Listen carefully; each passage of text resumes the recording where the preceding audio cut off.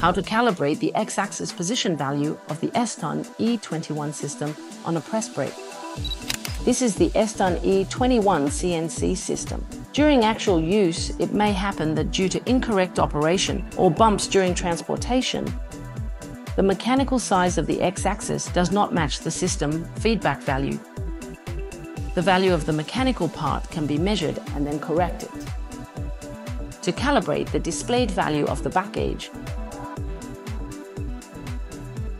when the x-axis of the back gauge displays 60 mm, you can measure the actual size of the mechanical part. Then modify this feedback value. Now let's start measuring.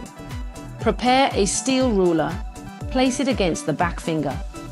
Step on the foot switch. Observe the stamping position. The actual measured stamping size is 50 mm. Now the value needs to be corrected.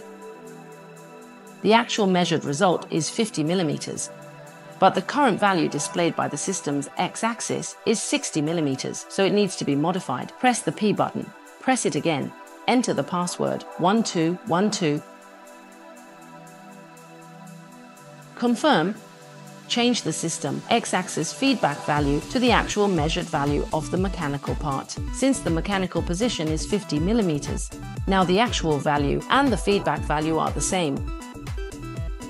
Modification complete.